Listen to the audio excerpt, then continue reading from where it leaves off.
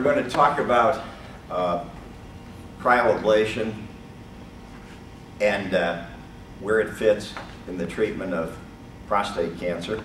I had the good fortune to meet a gentleman by the name of Jeffrey Cohen, who's at Allegheny General Hospital, and he and Gary Honig were one of the pioneers in putting cryoablation on the map. This is one of the cryo machines. The application can be either in a global sense, where if we're dealing with a particular diseased organ, we can destroy the entire organ. It can be a subtotal event, meaning that we choose to apply this technology to only a portion of that system, organ system.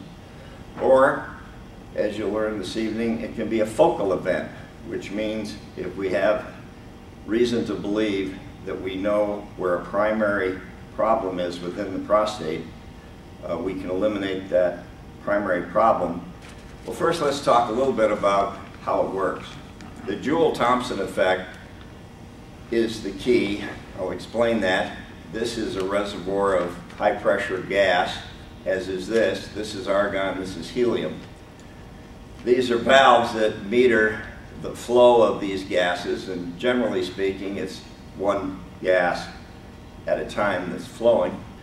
There's a very small opening here, or a venturi, and as this high pressure argon flows through this system and expands as it goes through that venturi, very cold temperatures are generated at the tip of the cryoprobe, as low as minus 200 degrees centigrade. The other side of this is helium, and interestingly, if we run helium through this system, as helium expands going through the venturi, it heats, and it will generate temperatures as high as 70 degrees centigrade. So we literally can control the freeze that is being used on any particular target. This is a template.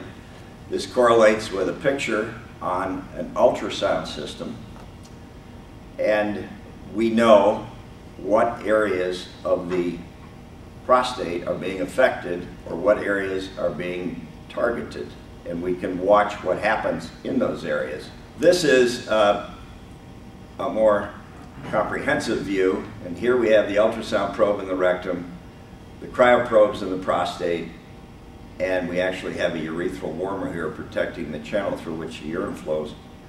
Now this is an ultrasonographic picture of the freeze, and this we would call the ice ball. This is the boundary of the freeze, and this white line is essentially 0 degrees centigrade.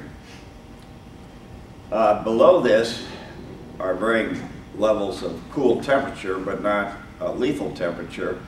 And this is from an ultrasound probe that's in the rectum. And clearly we don't want to freeze into the rectum because that could create a number of different problems that we don't want to deal with.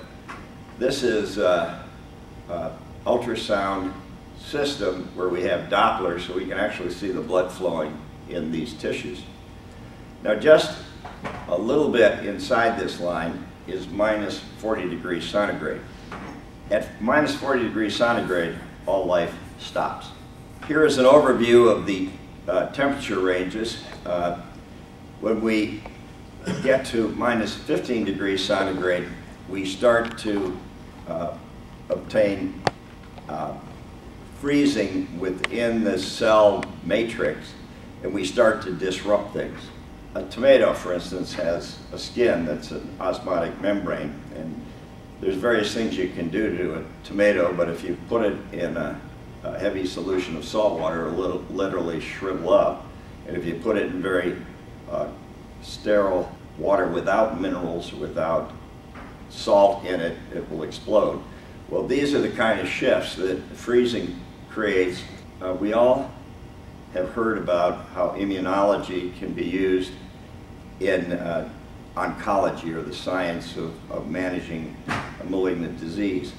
cryoablation may not just kill the primary tumor, it may set up an immune response that will go after the metastatic disease that some people have if you don't diagnose the disease early. We did a study, so we accumulated between 2001 and 2005, 82 gentlemen who we treated as primary as opposed to almost salvage cases.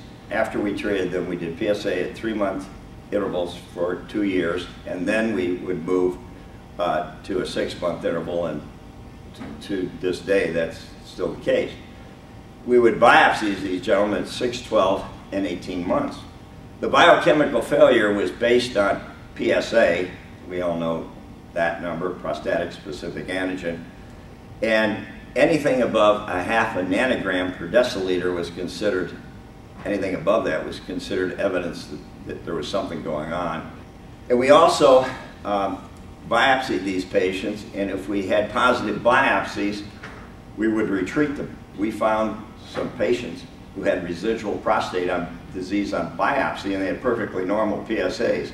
We went back and treated those folks, and they did very well. And what we found was that patients of that type who failed early would have small volume disease, and it was easy to deal with.